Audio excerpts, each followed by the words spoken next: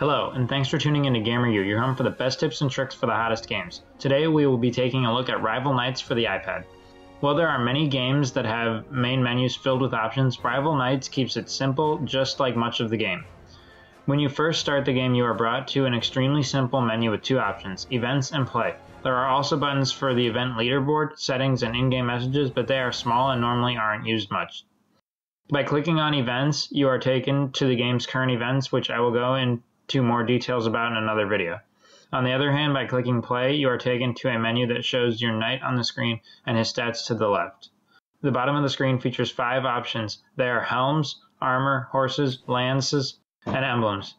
These are the 5 things that you can customize about your knight to make him stronger and unique.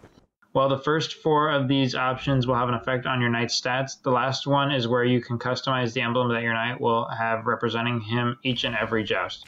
This part is just a nice way to make your knight more yours. This secondary menu offers another large play button, which will take you to the story mode of the game so that you can try and make your way through the leagues. All in all, the game keeps the main menu simple and easy to navigate. This makes it easier to focus on the game and its graphics and enjoy them for everything that they are. And that's all for today. Thanks for watching, and make sure to keep coming back to GamerU for the best tips and tricks for your favorite games.